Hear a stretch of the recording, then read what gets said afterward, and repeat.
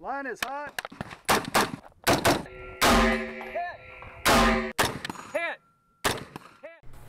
Let's take a look at the Atibal MRD version 2 up close. So what we have is a very small, very lightweight package with click adjustable windage and elevation, top mounted battery, and a single push button for all operations of the optic. Powering it on is simply hitting the button, and then cycling through the brightness settings is simply clicking the button again. It has 7 brightness settings. It does not have any night vision settings. The optic ships with a low profile mount. As you can see, there's nothing too particularly special about it at the moment. It is a Burris Fastfire Doctor mounting setup, so keep that in mind if you're going to mount this on a pistol or you have other applications. The windage and elevation, you can definitely hear the clicks, and you can feel them as you rotate through. It's about if I recall, 1 MOA per click here. Some of the competing optics have a setup where once you adjust the windage and elevation, you have to lock them in with little lock nuts at the rear of the optic. Not so much of an issue with the Atibal. We've already touched on some of the features. Pertinent ones here: 8,000 hours of battery life on the lowest, 200 on the highest setting, 5-hour auto shut off, and easy access battery. We didn't touch base on those. Top mounted battery, so that's great. You don't have to re-zero and remove the optic. Battery life doesn't seem to be that long at first glance, but when you compare other models that are similar form factor, it's actually quite competitive.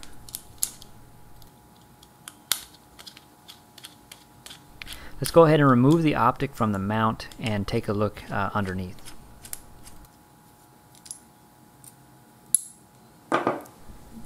Take a gander at the mounting holes. Steel inserts are present on every threaded component of this mount. That is a very big step up. I have had some of the cheaper Chinese-made optics in the past, and I did sometimes wonder, especially if this mounting clamp was going to pull through. If it was on the thinner side, I was worried about over-tightening the optic to my gun, but because the Atibal has steel inserts, that's not a concern for me. So that's a big thumbs up. I wish more competitors would put these helicoil style inserts into their mounts. It doesn't cost much, but it adds a lot of reliability and makes the act of shearing threads a lot more difficult. Let's flip the optic over. Take a look. This must be where they insert the guts through this plate. There is a little nick here, but this was a demo model Atibal sent to me for review, so it's probably been through a few reviewers' hands already. Take a look at the rubberized sealant that they placed around the optic on the bottom. And that's most likely to protect the guts and keep it waterproof. And it is capable of taking a dip when necessary. One thing you should note is how thick the hood is.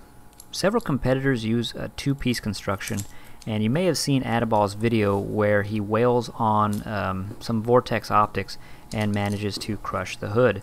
The Atibal survives unscathed. So that's largely in part because the hood is thicker. And like the RMR, you want an impact point that spreads the impact out over a larger area over the glass, or just maintains just structural integrity. The Atibal's hood, I think, is part of the reason you can wail on this thing and not damage it compared to some competitors. So he shipped me the mallet that he used for the test. If you've seen that video, I'll post a link to it in the description. Do take a look at it. I'm definitely going to hit the Atibal and see if it make sure the glass doesn't shatter. Let's give it a few whacks.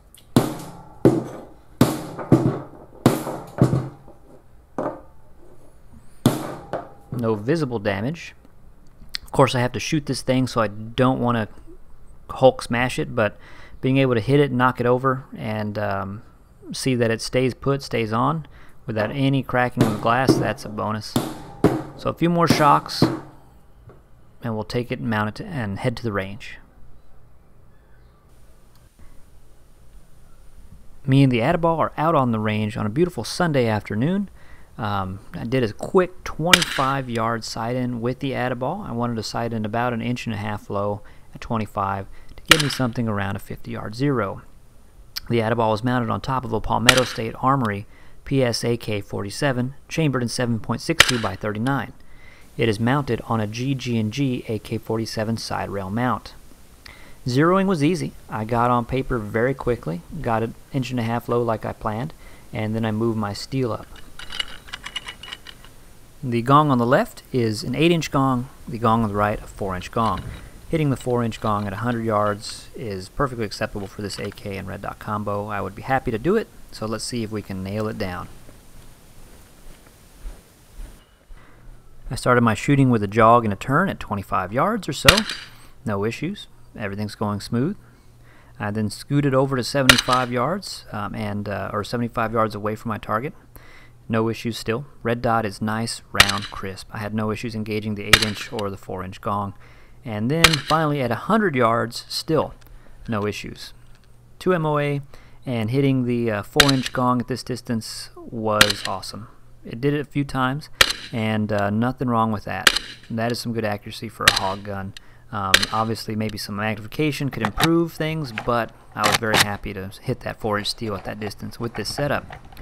Behind the gun you can see the field of view is excellent. It just looks very good. The dim red dot is an effect of the GoPro not playing very well with the Atibal. At no point does it flicker to the human eye, it just appears to be a bright red dot.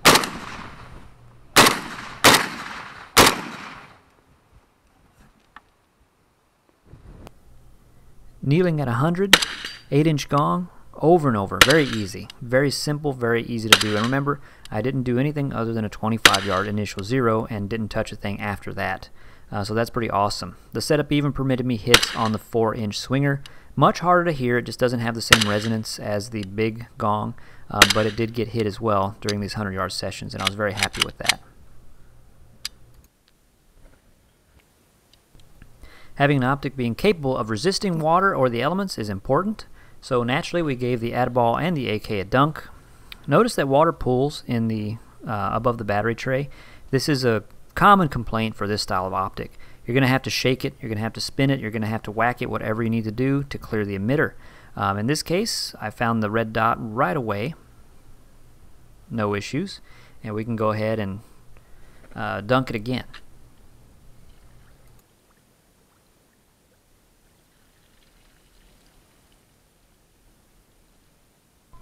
Out of the water a second time, we're still good to go. However, when I shot, or kept shooting, you'll see a lot of the water spray coming off the AK. It must have bounced up off the above the battery tray or something like that. I did have some water on the emitter again, so I had to clear the optic, which involved giving it a good little whack. Okay, it's simple as that, or swipe over the emitter with your finger. It's going to be a common problem for this style of optic, so keep that in mind. If you're going to be going through the mud or the rain, you don't want an open red dot sight with an emitter that can be occluded. So keep that in mind. Your right application needs the right tool. Okay. Otherwise, as a mini red dot, the thing was rocking. Walking back to the 100, decided to do some basic shock testing.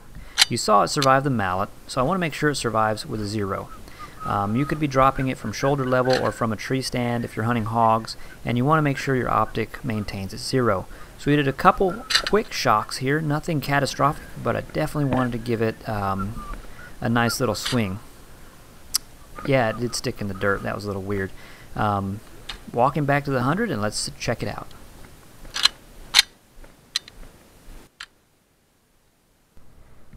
Back at 100 yards, getting ready to go. We're going to take a shot at the steel, make sure we didn't lose our 0.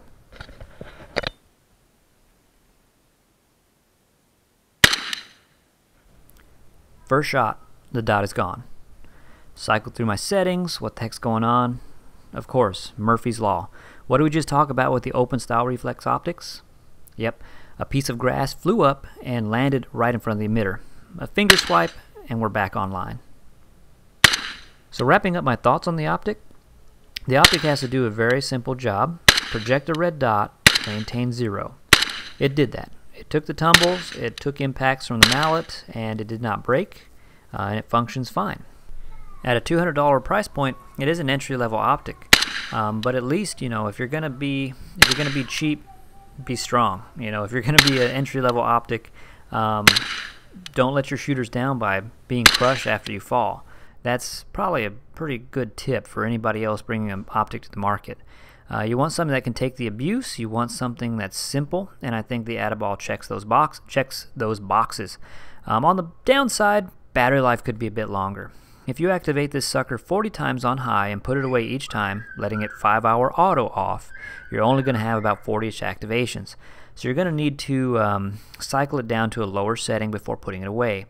That said, that's probably my biggest gripe. It did what a red dot's supposed to do. It worked. It maintained 0. It took some tumbles, and I think Atibal's got a good product at $200 here. Alright, I hope you enjoyed the review. This is New Rifleman, signing out.